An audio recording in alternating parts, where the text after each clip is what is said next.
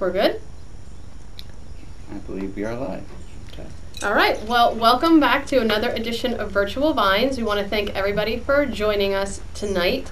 We are going to be featuring our What Exit wines in this broadcast. So we have a red, a white, and a blush that we're going to be tasting. Just a little bit about What Exit. If you're not familiar with it, it's a secondary wine label that we do here at Old York Cellars. And this is a really fun wine for us because not only are the labels fully customizable, and this is an example of the new wines that the new label that we just currently released, but it also is a charity label for us here. So we do donate a portion of the proceeds to the wines to various New Jersey charities. This started around the time of Hurricane Sandy. We joke that the first vintage of this wine was actually our Sandy wine because our winemaker Scott here was trying to make it in the midst of everything that was going on. No power, generators. Eight days to the minute. See, not that you were counting. No, There's no not at sand all. in the wine, though. There's no sand in the wine. Good. So we decided at that time that we wanted to do something to give back. And so it just seemed like a perfect fit that these wines in particular would give back to various New Jersey charities, starting with the... And now it's been so popular that we have been supporting various charities throughout New Jersey. And we're going to continue the tradition with it. It's a great cause. Yep. So that being said, I'd like to take a moment to introduce the special guest with us here today. This is Mike Schwartz. Mike is the founder of a really awesome organization, Hometown Heroes. They were actually the focus of our event here during the summer in July. I guess it's still July officially today. Our July 12th Summer Fest. We donated all the admissions from that event to your organization, and we're really proud to be teaming up with another amazing New Jersey charity. Mike, we're going to do like a little break in between some of the wines to give you guys a chance to catch up, and during that time Mike is going to talk a little bit more about Hometown Heroes, what they do. It's a really exciting organization for us, but we wanted to share it with everybody out there. And if you have not, remember tonight, we're donating $1 for every tweet. So please tweet your questions, pictures, let us know how you like the wines, what you're doing. Hashtag virtual vines, and we will try to get as many tweets going tonight for Hometown Heroes. So it's really exciting, a new sort of addition to our virtual vines, the tweeting for charity aspect, but we love it. We think it's fun. Yeah, we want everybody to join in on what we're doing and everybody enjoy the wines, and thank you for Hometown Heroes. Thank you guys for having us. We appreciate it. Absolutely. So if you have questions about the wines or about Hometown Heroes, please send any of your questions. Like I said, pictures, you can send them to @OldYorkCellars, @WhatExitWines, and use the hashtag virtual vines so that we can get all those questions answered for you. And to thank you to all the bloggers that are joining us tonight. We hope you enjoy the wines. Please let us know what you think. We love to hear what you guys think about the wines. I'm going to take a real quick second to just talk about some of the upcoming events here at the winery. I can't believe I'm actually saying this, but mark your calendars. Our Harvest Festival is coming at the end of September. That's September 27th and 28th. It's always a really good time here at the winery. It's not only amazingly beautiful here, but it's just fun. We're really getting into the harvest and what's going on here at the winery. So there's going to be hay rides, vineyard tours, music, food, all that fun stuff. Yeah, there'll be great bands here on that time. There'll be winery tours. We'll be talking about harvest. Depends on how harvest is going at the end of September. We may be processing grapes or doing something else at the time. It all depends on how the weather holds out and what's looking for harvest. Right now, everything is looking great in the vineyard. So that's great news. That's beautiful news. Maybe you can talk a little bit more about what's going on out there. Right now, we're the Marshall Foch, which is one of the ones that we use for the red port, and some of our other reds, is starting to go through veraison. So it's actually starting, veraison is starting to get the sugars into the grapes, and it's starting to actually get a little bit of pink color to it before it, turns over to a real dark red. Am I going to have a test on this? Because I didn't. Yes. Are you taking notes? Yes. Veraison. Yes, veraison. Okay. So it's a big point in the grape growing process. It's when the sugars are just finally starting to come in and everything's starting to take effect. So ripeness is right around the corner. Okay. And so Scott's getting ready. They're going to be putting up the bird netting soon because In addition to them being really tasty to us, they're also really tasty to all the little critters around here. Yeah, the birds usually come in around 17 bricks, and I'll get into bricks and measurement of sugar in a little bit, but we like them for winemaking around 21, but birds like them around 17, so they come in before we do. So in about another week and a half, we'll be putting up the netting. By the end of the day, I'm going to start making my own wine. I think, so. Yeah, take all the notes. All right. Also, too, we're really excited. We have, this weekend, we're going to be releasing some new wines. Very exciting. 2013 Vidal Blanc will be out. You're very excited. That's my favorite You're white. very, very proud of that wine, how it came out this year. Yes, so very good. we're excited. The 2012 White Port. Which I've been in a while trying to get going, and it's finally in the bottle, and it's all labeled and ready to go, and that's going to be really nice. Yep. Nice hints of honey. And that one's made with the Riesling. Yes. And then, on the heels of that, we're going to be releasing the 2013 Dry Riesling. That's not this weekend, but within the next couple weeks. Mm-hmm. The 2013 Dry Riesling and the 2013 Chardonnay. Yes, the non-oak Chardonnay. Yep, so that is going to be an unoaked vintage, very similar to the 2010. Mm-hmm. So we're really excited about that. So, for all those out there that have been wanting our dry whites, we're going to have a lot of dry whites available very soon, starting this weekend. The next Virtual Vines, mark a calendar, September 25th, right before the festival. So we haven't exactly decided what wines we're going to be doing for that one, but we will. I'm trying to sort of see if I can get my winemaker to let me do the new Malbec. We shall see. Yeah. And then we'll pick one of the whites, but we will let you know as soon as the winemaker over here tells me what I can and can't put in the Virtual Vines. We don't want to rush anything. So I'd like to take this opportunity again to thank all the bloggers, and I will say open your wines. So we're going to start with the white. So Scott, if you want to talk a little bit about the What Exit White. The What Exit White is a new blend that I've sort of put together. It's a combination of a Chenin Blanc and a Cayuga White. I put the Cayuga White into there just to give it a little bit more of the apple characteristic to it, just to give it a little bit more acidity, because the Chenin Blanc is sort of more of a bolder white wine that doesn't have quite the fruit characteristics to it, and the Cayuga is a lot lighter style wine with a lot more acidity, so it feels a little bit more crisp onto it. So with the blend between the two of them, you get a little bit more of that complete characteristic to it. You pull up the Cayuga in the beginning, and then at the end you sort of more pull up a little bit of the Chenin Blanc on the finish. And why don't you talk a little bit about, because we've talked about the Chenin Blanc. Chenin Blanc is a white variety. You'll typically see it in the Loire Valley of France. I find that it has a little bit of softness to the wine, and I think the Cayuga, which is a French-American hybrid, like you said, I think it balances it out a little bit. Sometimes the Chenin can get a little flat. It's sort of like a Sauvignon Blanc has that little bit of a flatness to it, and it has a little bit more of the notes on the back of your palate. And like I said, the Cayuga is going to be a little bit more fruit forward. So that's why I try and put the two of them together. I did both still a cool fermentation. I've talked about fermentations in the past, keeping them cool, keeping a good cool fermentation around 55 degrees. That way then you keep a lot of the character, the aroma notes and stuff in the wine, because the fermentation can just blow off a lot of heat, and all that heat, it's all your characteristics that blow out of the top of the tank. So you want to try and keep a cool, nice fermentation, prolong it, keep it going. That way then you keep all the nice notes in there, and that's what I try and do with a lot of these. Yeah, and it's got a great color. It's very, very light. I mean, it almost just looks like sort of a barely tinted water. I mean, it's very, very light in color. Well, the nice thing about it, it finishes very clean on your palate. Yes, it does. So if you wanted to do, seafood, if you want to pair it with any type of seafood, you had a lot of butter characteristics, or in that area there, it's got enough acidity where it's going to be able to cut the characters of the butter. But it definitely does have some body to it. So what's really nice about a white that has a little bit more body is that you are able to pair it with more foods. It will stand up to some of your poultry dishes, some of your pork dishes. It'll, It's got legs too. I can see it.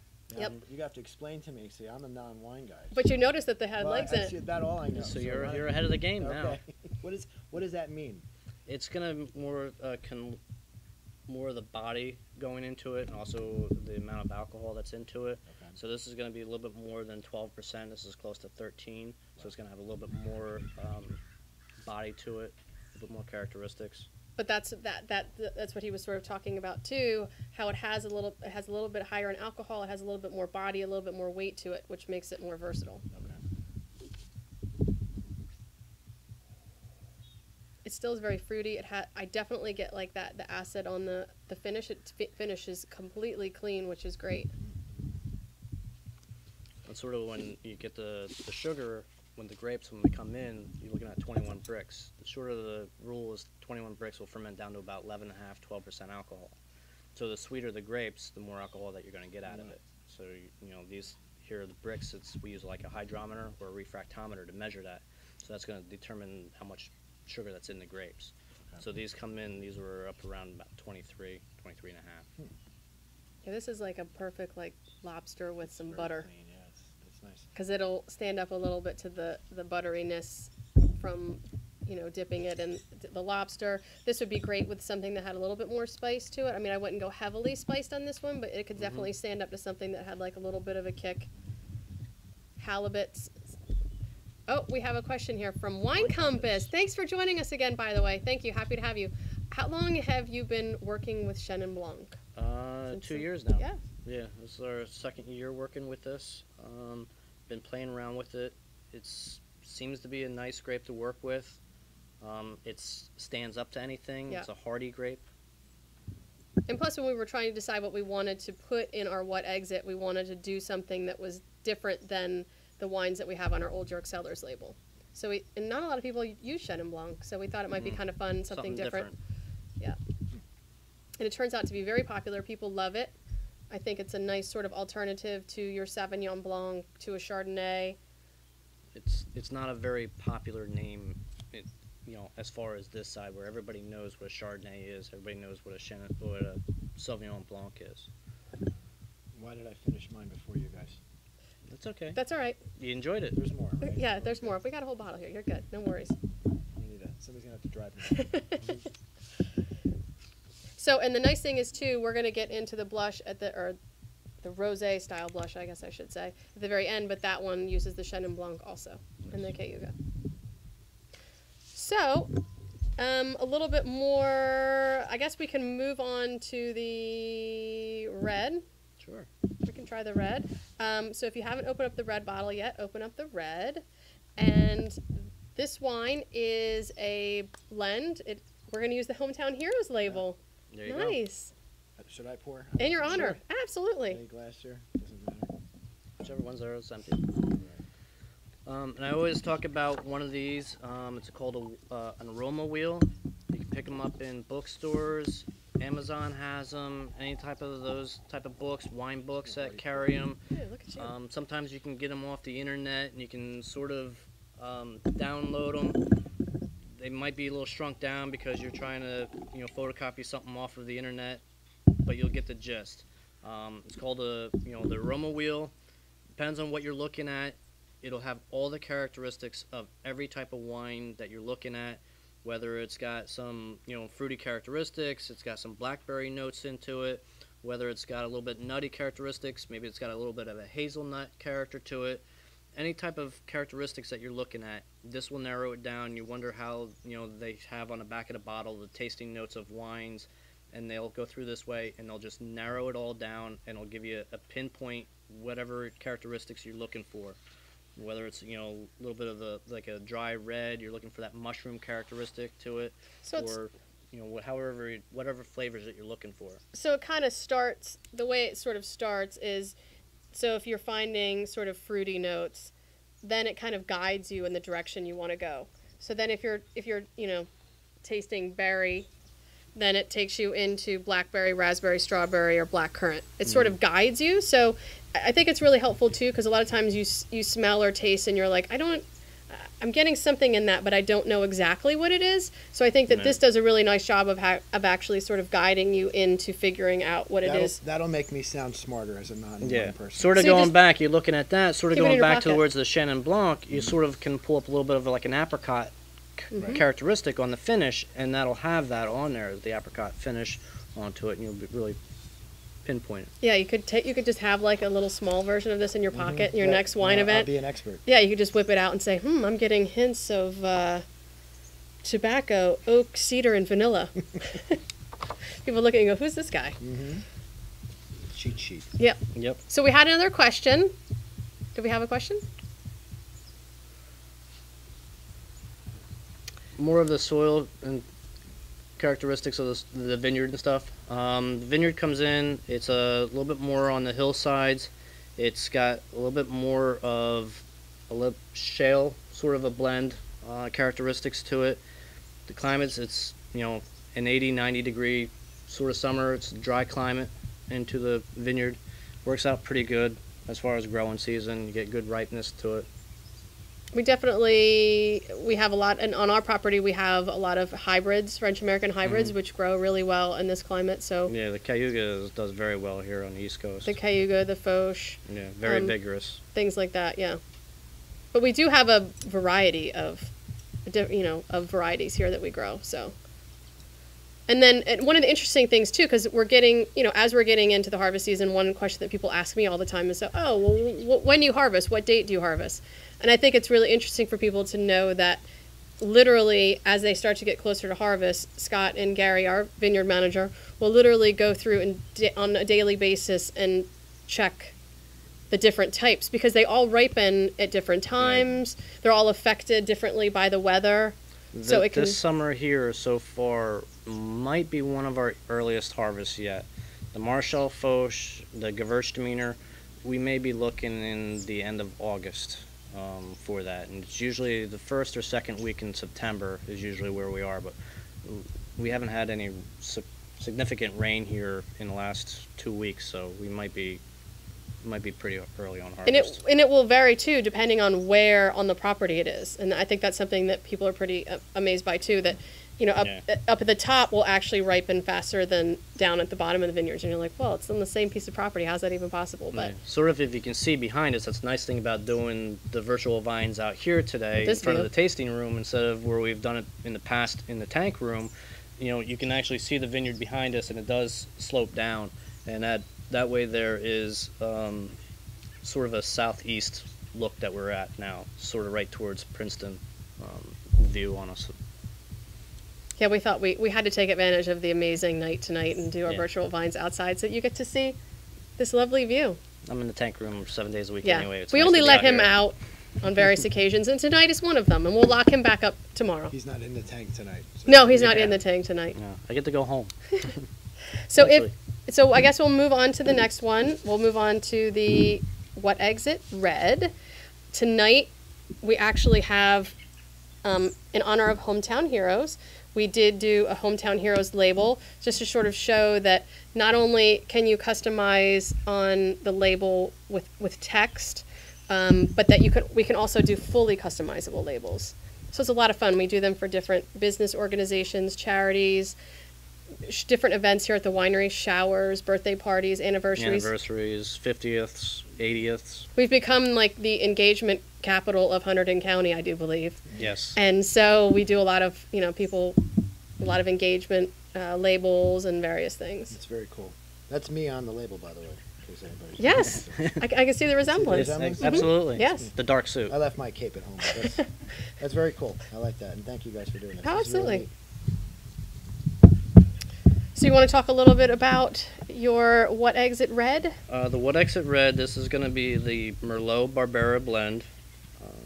It's sort of a little bit more on the Barbera side than Merlot. It's going to have a little bit more Barbera in it than Merlot.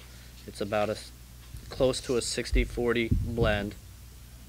You're going to pull up a little bit more of the Barbera. That gives it a little bit more of the backbone that I always talk about. How it's got two different flavors to it. It's got the hardiness to it, but yet it also has the soft characteristics to it on the finish. And the soft characteristics that you get on the finish, that's going to be the Merlot.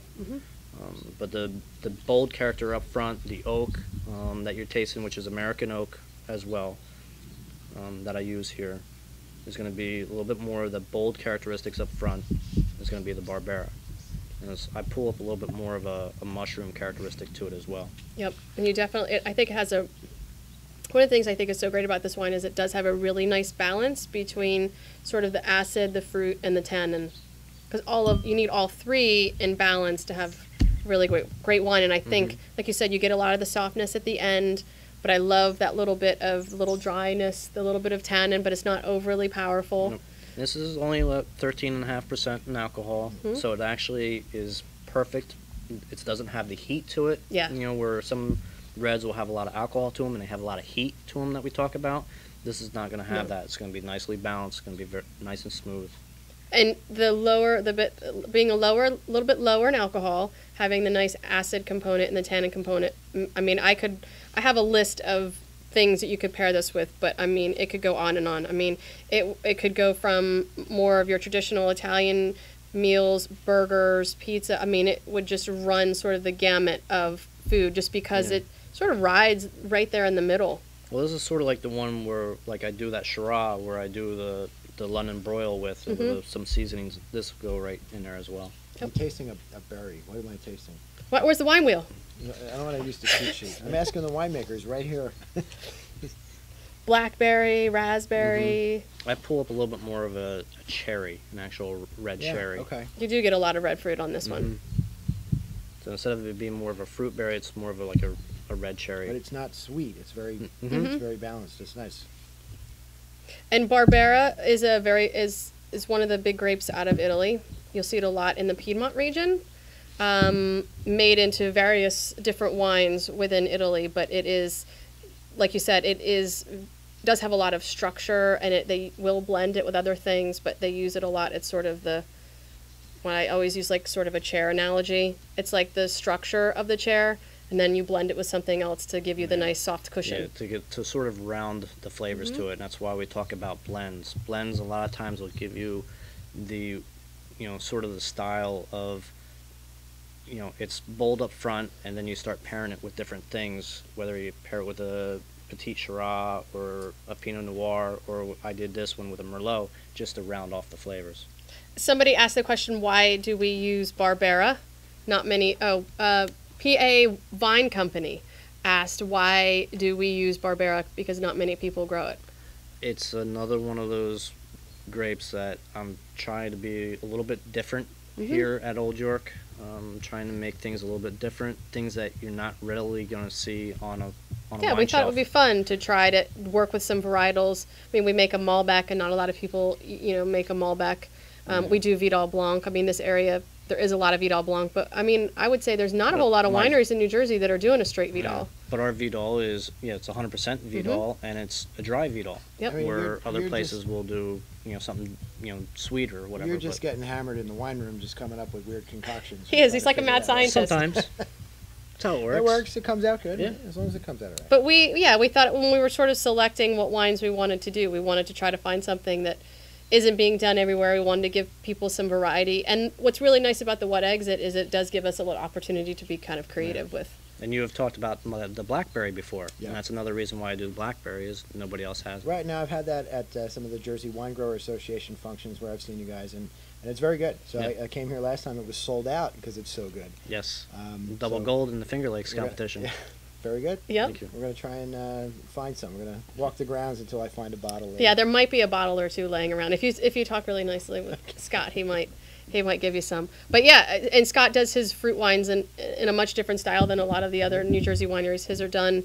He actually makes them very much like a wine. They have acid, and they don't finish too sticky sweet. I mean, they finish nice and clean. I mean, they're really, in terms of residual sugar, they're really on the low end. It's only considered a semi-sweet, actually. Okay. Yeah.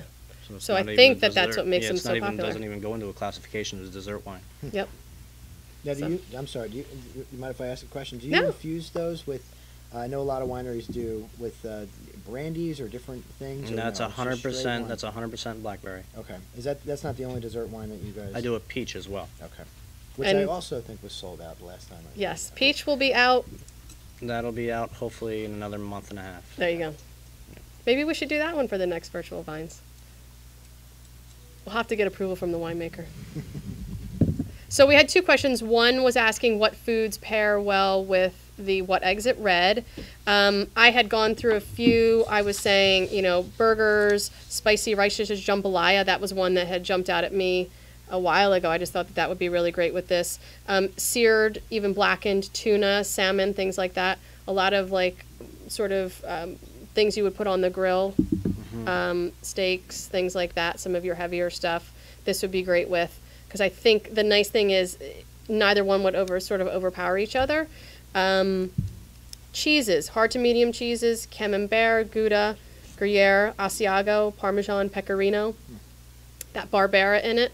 So if you kind of look at it from a regional standpoint, and it's the Barbera, it's really heavy in Barbera, which is traditionally Italian varietal, you're going to want to pair it with foods of that region. So it's really kind of a no-brainer if you look at sort of what wines, what foods are popular in Italy, that region of Italy, that's a natural pairing for the wine. Another one was, when was the Barbera planted? We were on our 4th year with the Barbera. It's doing decent. It's not doing the greatest. Our residual sugar in the Barbera is 0. It's totally dry. It's just nicely balanced, so it feels like there is a little residual in there. It is, and I think that's the fruitiness of the Merlot. I think it really does sort of give the perception of sweetness, but it's completely dry. But because there is a nice fruit characteristic and the red fruits, like you guys were talking about, the cherries, it gives that appearance. We had another wine a couple vintages ago that was kind of like that too, where people swore it had residual sugar and it didn't. It was just so fruity. Todd G said, surprised the harvest is early. It's been a cold summer. It's dry. It's been the sun has been out. We haven't had a lot of cloud cover here. So we're actually doing very well. Today was another, 85, 90 degree day. No cloud cover. We've been doing pretty good, and we have not had a lot of rain. The only rain that we've gotten in the past has been just, 1-inch downpours, which only lasted the night, and it's. Do winemakers irrigate? Is that a stupid question? They do down in South Jersey, they do, because it's a sandier soil, so it doesn't hold the moisture. We have a lot of clay and shale in our soil here, so it holds a lot of the moisture. So I don't really have to worry about irrigation here. The only thing I have to worry about irrigation is my 1- and 2-year-old plants until they get a root established. Because they'll go down 30 feet, the roots. So contrary to what a lot of people think, they're like, oh, you've had a really dry, hot summer. You got to be, it's got to be terrible for you. It's like the complete opposite. And to get back to what the question was about it being a cold summer, actually, if it's a rainy summer, that actually pushes harvest back much more than it being a little cool. Yeah, you have the sun has been out. We did a lot of leaf pulling. We just finished leaf pulling a week and a half ago. We finished all the leaf pulling, so you'll see all the grapes are now all visible to the sun.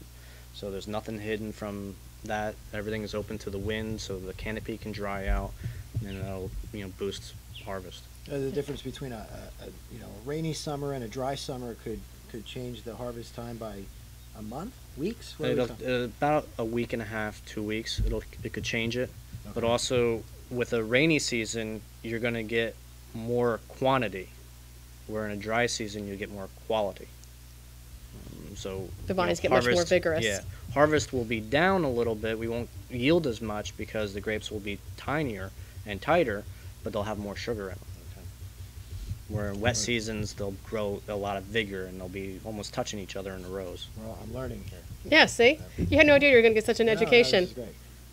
Okay, we have another question. New Jersey Wine With Me, thank you for joining us again. The question is, what year has been our best vintage?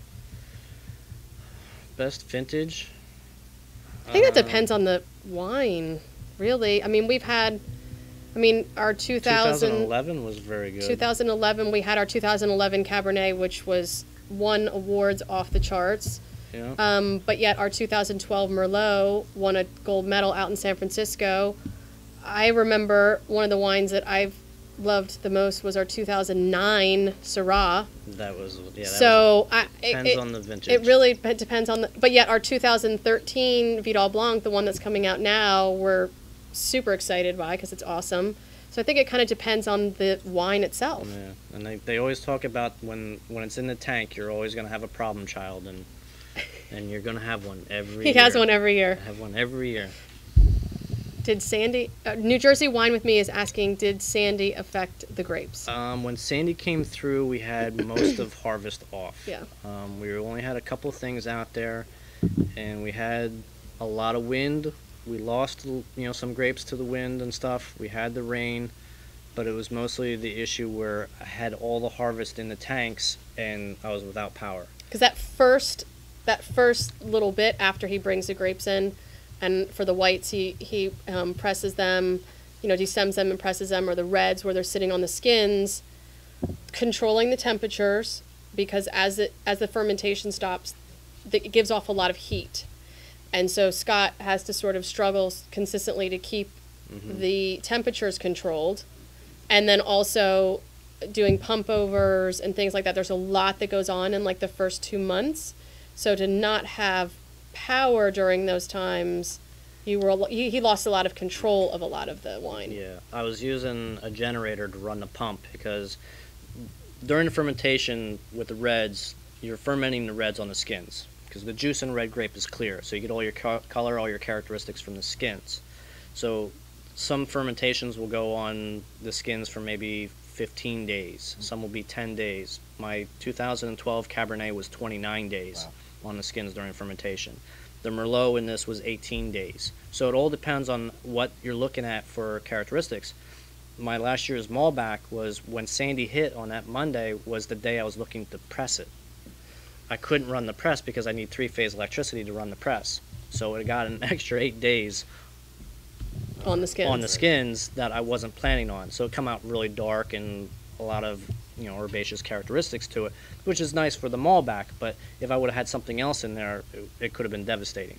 But luckily it was what was in the tanks at the time, so I was using a generator to do a pump over, and I do it two times a day, where I take the juice from the bottom, I pump it back over the skins on top and get them back saturated with the juice, because the juice is clear, so you get all the color from the skins. So you got to keep on pushing that. All those, during fermentation, the skins will float and rise out of the juice. So you got to punch all those back down and get all the coloristics. The tannin, a lot of different flavor profiles are found in the skin. Okay. That and the ripe seeds and stuff, you'll get extracts from that. Right. So during that whole time, I was using generators to try and move pumps around to do these pump overs and punch downs. Live and audience. Yeah, our live audience. Somebody needs to work on their handwriting. That's terrible. Have you thought about doing a sweet Vidal? No, I haven't. A lot of places will use their Vidal to do, like up in Canada, Ohio State. Those places there will do an ice wine with their Vidal. Our problem here in October is when we get hit with frost, we lose all the leaves off the vines, and it doesn't stay cold. It warms back up again, and then you get botrytis in the vines, and it becomes a real headache. So I haven't done anything with the ice wines to do it properly and stuff, as far as like doing a dessert style that way, or a late harvest Vidal. And I don't have that much of the Vidal to sacrifice to making a dry and a sweet. So that's why I stay with the dry, so that I have a continuing label all year. All season I have at least the Vidal on the shelves. But never say never. Yeah, I know. I know. So why don't we're going to move on to the blush. So everybody open up your blush wine. But in the meantime, I'd like to talk with Mike again. Give Mike an opportunity to talk a little bit about this wonderful organization, Hometown Heroes. Talk to the audience a little bit about what it is you do, how you started. Just give them a little insight. We're so happy to be here, and thank you guys for having us this past month. We had a lot of fun, and anytime anybody wants to raise money, it's sorely needed. We've been around. Hometown Heroes been around for just about 6 years now, and we were formed to help people in a crisis. Lo and behold, Hurricane Sandy hit 4 years into the formation of Hometown Heroes, and unfortunately we had thousands of people in a crisis. So just to give you an idea, we had 10,000 people come through our doors in the last year and a half due to Sandy, which is about 2,500 families. It's humbling, to say the least, to see the people that were affected by the storm, but that's what we do. We just help people in need. So we do a lot you don't hear about. The last few years, you know, homeless families, sick kids, there's a lot of need out there. But it's neighbors helping neighbors. It's people in your communities that need help. And we like to honor the true heroes in the community, people like yourself who step up and say, what can I do to help? I think that's the biggest accomplishment that we've had in 6 years. And one of my favorite nights of the year is our gala, where we get to honor heroes that do this and step up in the community and say, what can I do to help? So we're humbled to be here. We're happy to be here. We could use all the help we can get. It's always tough in any time raising money for a charity. So we can't thank Old York, anymore. It's great that you guys have teamed up with us, and we're just happy to be here. Yep, we love it. No, like I said, it's great. Yeah, and it's great that it's just individual people that are helping out. It's not, you know, your big, you know, politicians or anything that's involved with it. It's just normal, your neighbor. They're not heroes. They get paid to do their job, right? Yeah. But it's your neighbors that's helping you guys out. Exactly. It's, you know, we had a homeless couple we took off the street a few years ago that I always tell the story, but you know, it took a while. It's an elderly couple too that was living on the boardwalk in Seaside Heights, and there were some medical issues. We had an audiologist step up and say, what can I do to help? Got some hearing aids donated, thousands of dollars worth of hearing aids. But, you know, Mike Salzer, Dr. Mike Salzer, I'll mention him here. He's one of the heroes that we honored a few years ago. But it's people like that who step up to say, what can I do to help? I want to help my neighbors out. And, you know, it's tough to raise money in a situation like that because you're not doing one particular thing. Yep. But we do it all. So, you know, you could have an issue here in town and call us up and say, hey, what can we do to help? And we can facilitate that through our 501c3. If we have money, we'll sometimes throw it at it. Sometimes it's hooking up those professionals with the help that those people need.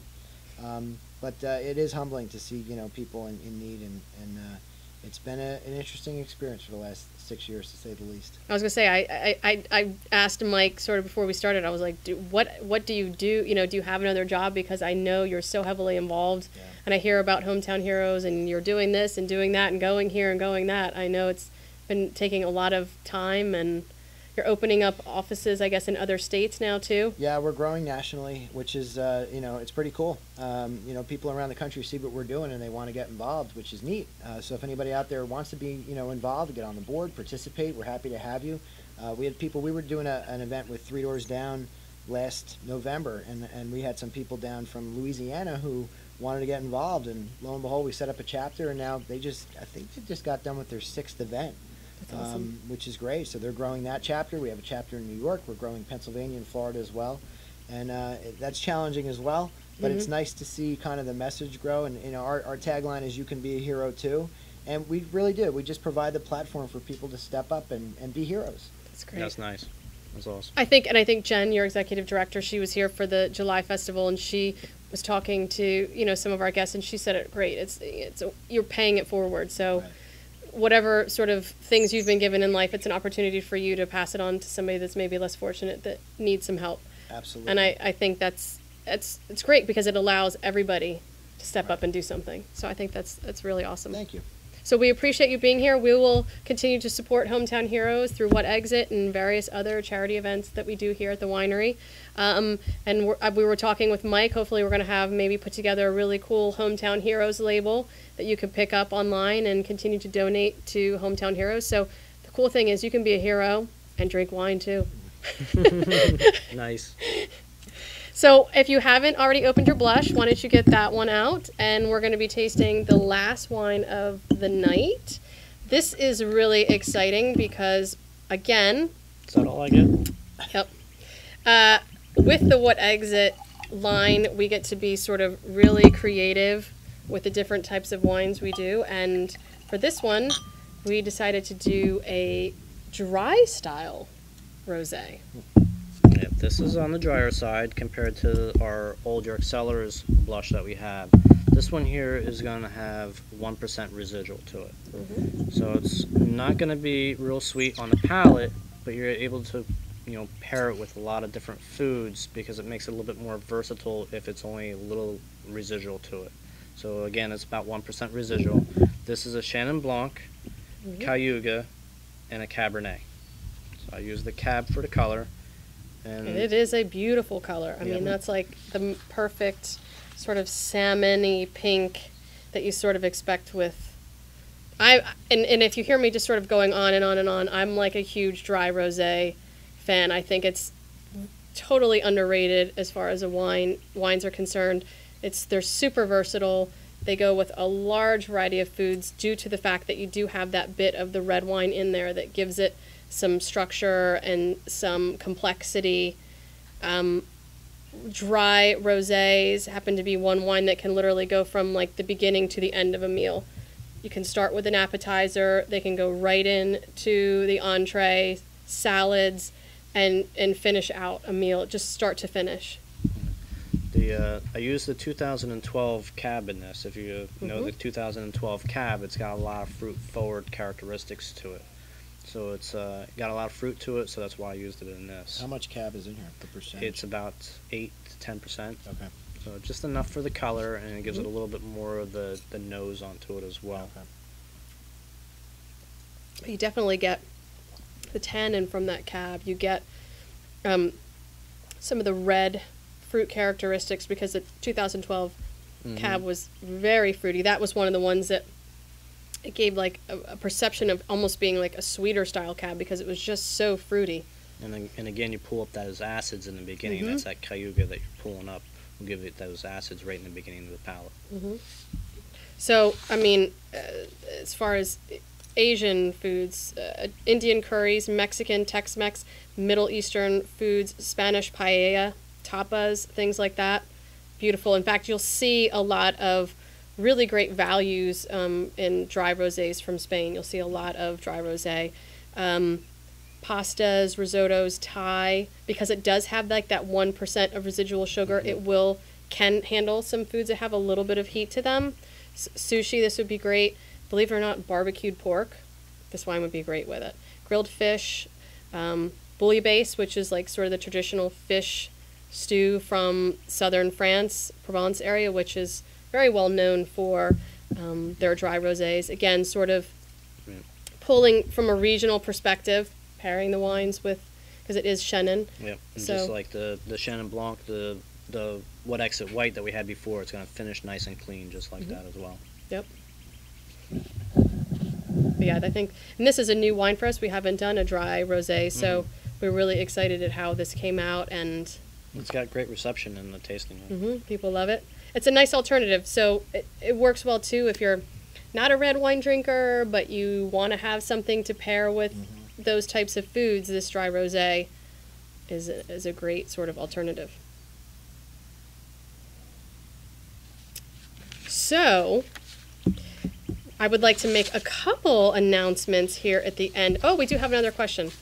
Todd G says, have you ever considered screw caps for What Exit?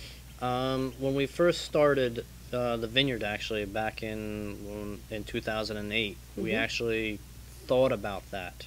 But when we got the equipment that we have has the corker already on it. Yeah, you have to have special So now to attachments. switch over to a screw top would be a lot of adjusting and a lot of, secondary equipment. So we've already have the corker now, so that's what we've stuck with. But at the beginning, in 2008, we had thought about it, and it was sort of the aspect, it was on the fence, and we could have went either way with it. And but if we would have went with it with the screw tops, our entire line would have been screw tops.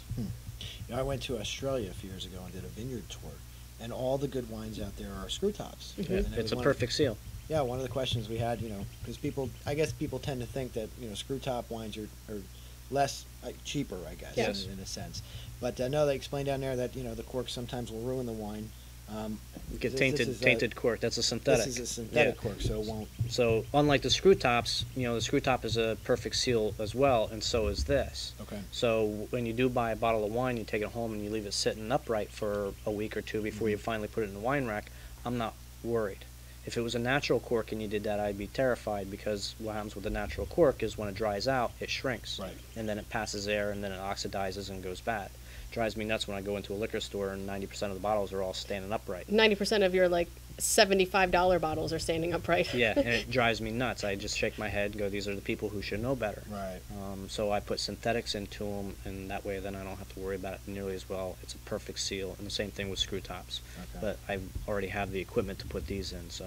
So you see where I went with this. I went full circle to get them to tell you that they use good corks, good Yes. synthetic corks. Yes. So, a couple things I'd like to just sort of finish up our virtual vines. Just so you know, we're going to be running a special. So if you love these wines as much as we do, we're going to be offering 20% off now through August 8th. And you can use with a coupon code HEROES in honor of Mike here from Hometown Heroes. So basically it's all caps HEROES. You can use that online or in our tasting room. I guess if they come into our tasting room, Chris, they will just write on a piece of paper HEROES in all caps and hand it to you to use their coupon code. So, and that will give you 20% off of the What Exit wines tonight through August 8th. And we would like to announce we had a sangria contest this past weekend. We did 3 different sangrias, one made with the red, the white, and the blush. And we invited all of our guests here this weekend to vote. It appears that the What Exit white sangria, which was the peach, we made a peach sangria. It's really It was all good. stone fruit. Yep. That was the winner. And so we drew one name from the winning sangria, and the winner is Sam Miono. So Sam, if you're watching, you are the winner of the sangria contest. And what is Sam getting? Oh, a sangria package. That's what they're getting. So basically you'll get the recipe and the fixins to make your sangria. So we will be contacting you. We appreciate you coming out this past weekend and voting on your favorite sangria. Like I said, the next Virtual Vines is going to be September 25th.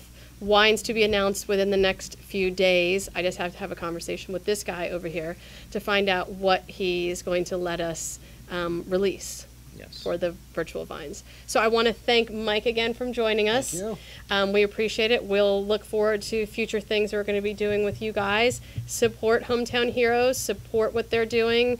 Grab a bottle of What Exit. Tweet. We'll let you keep tweeting through the rest of the night so we can get as much money donated to Hometown Heroes as possible. Oh, we're up to 90 tweets. I want more than that. Yeah, hurry up, guys. So keep tweeting. If you want to say hi to Mike, whatever you want to tweet, just tweet away so we can get some money donated tonight. There's one more question. Is Mike single? Yes, Mike is single. There you go. Does somebody tweet that? Yes. Maybe that's your next charity event. Yes. But thank you again for joining us. Thank you for coming Thank out. you. We appreciate having you here. Like I said, we look forward. We're all excited about what's going on here. Yes, and thank you to our live audience. Yes, we had a live audience tonight. Very exciting. Thank you. Thank you for coming out. We appreciate it. And join us for the next Virtual Vines on September 25th. Yes, Thank you, everybody. Cheers. thank you. You Cheers. want wine? Yeah, you do. You can't cheers on an empty glass. That's terrible. It's bad luck. I'll pour. Yeah, there you go. Pour some more in there.